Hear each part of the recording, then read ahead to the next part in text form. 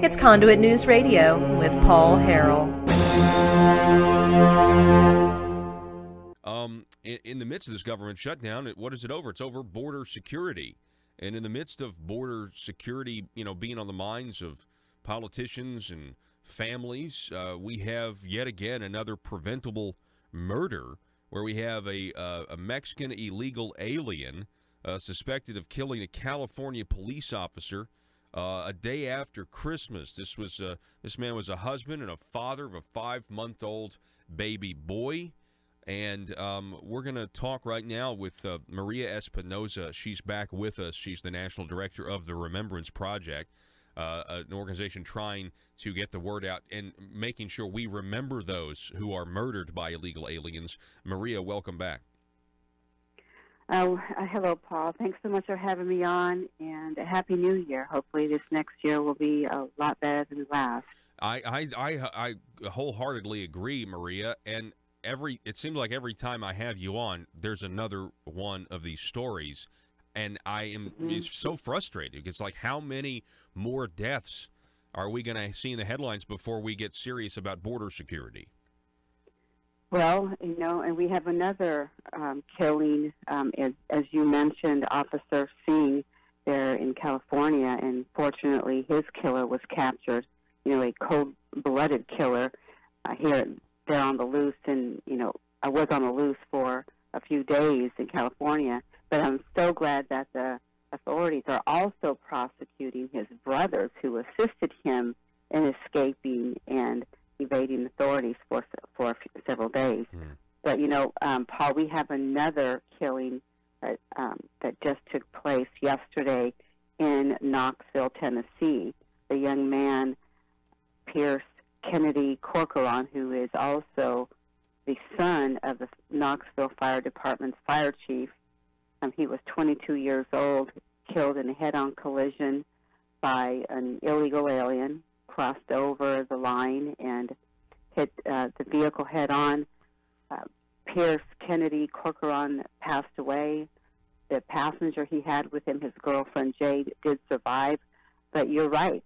That's the big question. How many more American lives are these politicians willing to sacrifice for an illegal alien to have a so-called a better life? But as you know, foreigners have left their jobs in their countries, left their families, their children, to come here because they think they can freeload off the American taxpayer. Yeah, and I was just talking about this, in the last hour, how we are creating new responsibilities that we say the government owes us, and at the same time, we are abdicating the chief reason for government, which is to have borders and control who comes here. And I find that to be fascinating, that we have a lot of millennials specifically that think it's somehow heartless and that we lack compassion when we want to have a wall, we want to stop illegal immigration. And apparently it is not even, we're not even supposed to question the motives of families that are coming here. We're not even supposed to question whether or not they're good parents for dragging some of their children through very, very harsh conditions. Maria. You're absolutely right, Paul. And if it was an American citizen who put their children in harm's way and neglected their children in the manner that these foreigners have, we would be prosecuted, and we certainly would be separated from them. We would be jailed if that is the punishment, but we would certainly be separated. And look how many Americans who commit crimes who are imprisoned, and they have families. So you cannot apply what they are saying, these millennials, and what the far left liberals are promoting. You cannot apply it to, it doesn't even make sense, and how it's taken on with the millennials it's really sad, but it also shows you how bad the educational system is here and what the propaganda that they're putting into our children's heads, and they are our future. The Department of Education, not to get off too far into the weeds here, but that should be eliminated here in the federal government. It should be left to the states as it was originally intended. We didn't have a Department of Education until 1979, and it's almost $60 billion department. So I think we could do a much more like the walls to protect our country rather than manipulating and brainwashing our children with the far left propaganda. Yeah, and that is certainly the mainstream media is doing a great job reinforcing the education that they are getting right now. Again, we're talking with Maria Espinoza, the National Director of the Remembrance Project. So we're in a partial government shutdown. Me and my producer, Joe, Maria, we've got kind of I don't know if it's not really a bet. I think we're both in agreement. We think Donald Trump will go for the record here, the longest government shutdown on record. They're supposed to be meeting today. There's a presentation from Homeland Security. The Democrats are invited. They don't seem interested in negotiating. How far should the president take this to get border security? Well, we're talking about a national security issue here. So how far should the commander-in-chief go to protect what he is his responsibility? It rests on his shoulders as well. How far will he go? And I think a lot of it will depend on all of your listeners and friends and family and everyone out there, you know, the people with common sense who love this country and understand what's at stake here. You know, take all of us to rise up and make our voices heard, because that's what's going to take part. Look, we held a majority in the Senate and the House, and we had an America First president, and yet these politicians absolutely refuse to protect our families, the average American citizen.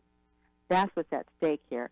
The safety and the ability to be able to run a business in a safe community where we, you know, all live, work, and play. So I think President Trump should, my goodness, I can't speak this morning, should certainly, you know, do what he needs to do and just continue with the government shutdown. Hey, this is a great way to weed out those jobs that we do not need and get rid of some of that debt, right?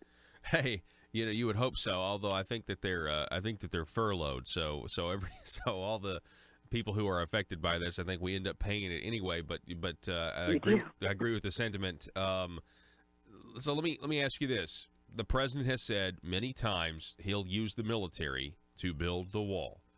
Now, predictably, if he does this, the left is going to have a cow. Especially, it'll be very similar to them really disparaging our troops for pulling out their own MAGA hats and asking the president to sign them over the holidays. I thought that was amazing how they attacked our troops and our service members who were they're just jealous that, you know, the troops and the military support President Trump and his ideology. It seems more so than the leftist ideology. But if he uses the military to build the wall, Maria, it's immediately going to get tied up in court, right? Well, look, he can declare a national emergency and place the troops there. We have, a 15,000-member caravan, an additional caravan. This will be the third caravan, Paul, coming up from Mexico and Central America. So this is what he's preparing for. So I would love for some of these buses that are coming into our country from Mexico to land and park right outside of Pelosi and Schumer and Paul Ryan and even Mitt Romney now, because it looks like that one of those haters are rising up and nipping at President Trump. Their homes are well protected. Their families are well protected. Their property is well protected because they are politicians. They're not living out here in the communities like the rest of us are. So if they love these foreigners and illegal aliens, because they're not illegals until they cross over, so let's call what they are, these caravanners, why aren't they inviting them into their homes and, shopping next to them and their children sitting next to them in their schoolrooms? So, it's good for the rest of us, but not for them. So President Trump certainly needs to do whatever he can within his power, and every single politician, regardless of your party affiliation, should be for protecting America's children, for protecting America, period. So I say do it what it takes at this point, because it's obvious that he's not going to get the support from even his own party, like, again, Speaker Paul Ryan, who was a complete failure.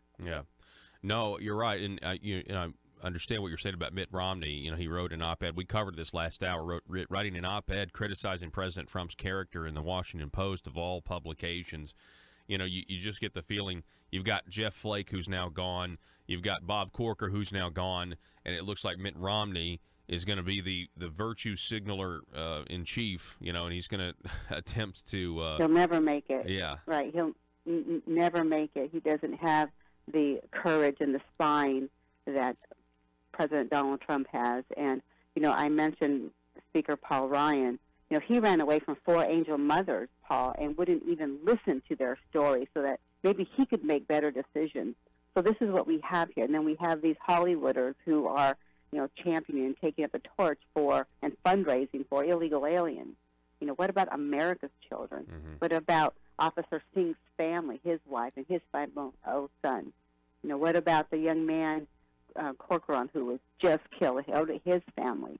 You know, his father's a fire chief, working hard, trying to make ends meet, raise his family. And here, our government is failing every single American, especially the angel moms, dads, and angel families that we work with at the Remembrance Project. Well, and, you know, one of the criticisms back to Mitt Romney, Senator Mitt Romney now, is that, you know, he's really attacking Trump from a globalist perspective.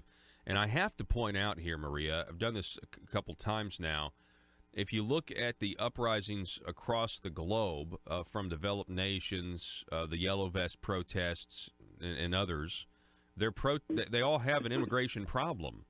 I don't think that's a coincidence. I think there is a concerted effort to have, there's some agenda, it is a globalist agenda, no question, to have open borders and for countries to lose their sovereignty and not have the ability to you know, control who comes into your country. And so you look across the globe, everybody's having the same problems, and people want to say globalism isn't a real thing. No, it is real, and you know, in fact, I believe that is also one of the reasons why the Remembrance Project is still around, because, yes, we are a voice for the victims, and we've done more for the families, you know, created a chaplaincy group and crisis intervention group. We're also battling in the courts. We filed 2 amicus briefs, and the 2 top hottest issues, of course, illegal immigration, pushing back on Obama and supporting trying to stop the illegal temporary permanent protection, TPS, you know, that Obama again pushed through. So we're doing that as well. But also, you know, Paul, as we worked with the Remembrance Project starting in 2009, you know, we realized that this wasn't just about sanctuary city policies in Houston, Texas, which is what really why we created the Remembrance Project after learning about these policies, dangerous policies. And now we've learned so much more that this is a global push to ruin our country. You look down to the south, and even in some places in Europe, like you mentioned, in developed nations, they're having the same problem. In 2013, my husband, Tim Lee, and I were sitting in a hearing where Janet Napolitano was going to speak on immigration. There was a young lady to the left of us who was from Germany and to the right from Italy. They were both there to see what America was going to do about their illegal immigration problem. They are having the same thing. It's ruining their countries. And you're right. You mentioned, you know, the Yellow Vest. So take a look at Paris. This is a concerted effort, intentional effort, and very deliberate to ruin our country. And it has, as I learned probably back in 2012 in Houston at a very liberal Peace and Justice Summit, that there are ties to other countries. So international interests, they want to come and take over and ruin America. So this isn't just about our little, you know, what we see out our front door here. This is an intentional effort to ruin our country. Maria Espinoza, National Director of the Remembrance Project. It's always great to have you on. I hope you have a happy new year, and we'll continue to follow all of this in this partial government shutdown. We appreciate you coming on. Yeah, please do. Thanks so much, Paul, and please give our website out, because we do want people to come and join us and gather and be a stronger voice and rise up. So Yes. God bless you, and thank you for Happy New Year. Yes, ma'am. You too. It's the remembranceproject.org, ladies and gentlemen.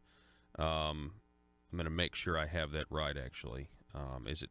Yeah, it's the remembranceproject.org.